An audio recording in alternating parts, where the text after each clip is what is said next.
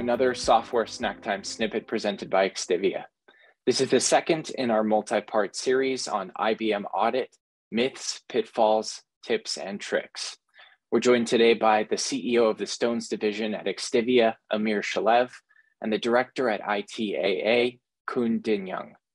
So with that, let's get into some more myths and pitfalls. All right, our next myth or pitfall here. The IBM system will probably block me from using more than I purchased. This is a huge pitfall. Let's say that the number of software products that are protected by license key restrictions, somewhere around 5% of all the products. So most of the products are unprotected and you can use as much as you can. You can buy 100 users and have 1,000 users. You can buy 200 PVU and use 2,000 PVUs. Nobody will stop you.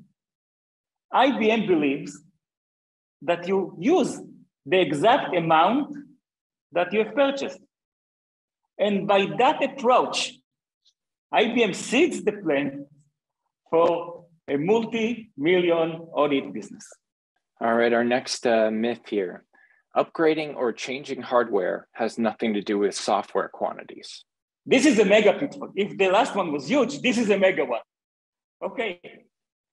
And my favorite one, because this pitfall, puts dollar signs next to the words. And let's run an example. You purchased 5 years ago 100 PVU of an IBM software.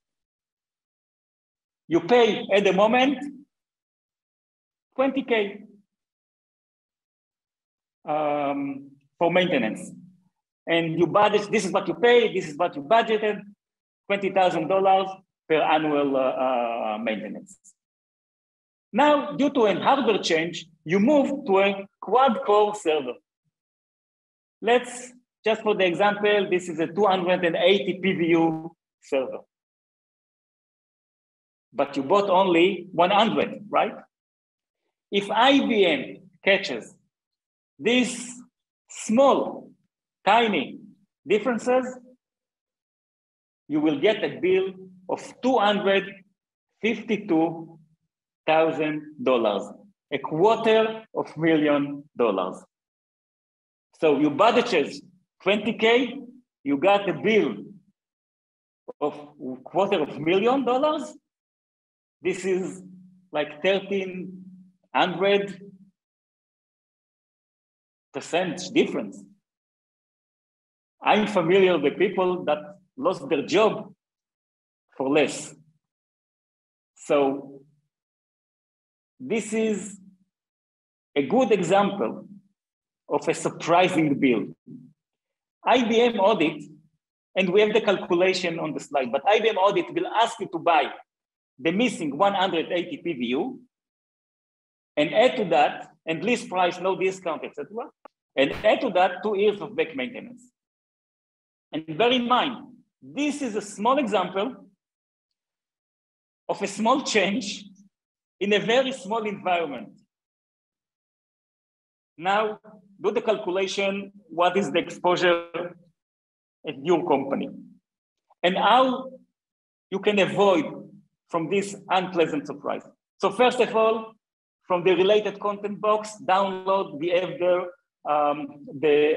upgrade tips. So download it, learn it by heart, and follow the tips. And second, and more important, we have a button of book a meeting. Use that button, book a meeting with us.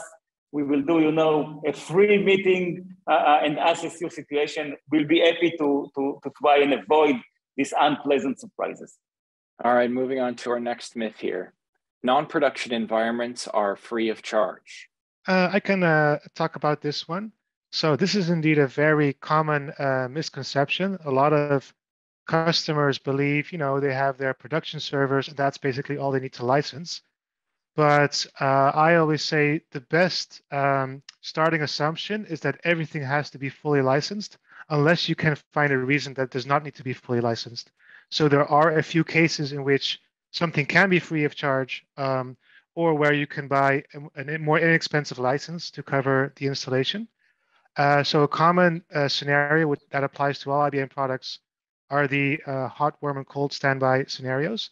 So that applies to backups. So if you have a production machine, then a warm or a cold standby installation that functions as a failover can be free of charge, whereas a hot standby needs to be fully licensed. So those definitions are somewhat ambiguous, but at least that's one scenario where you can try to find free installations.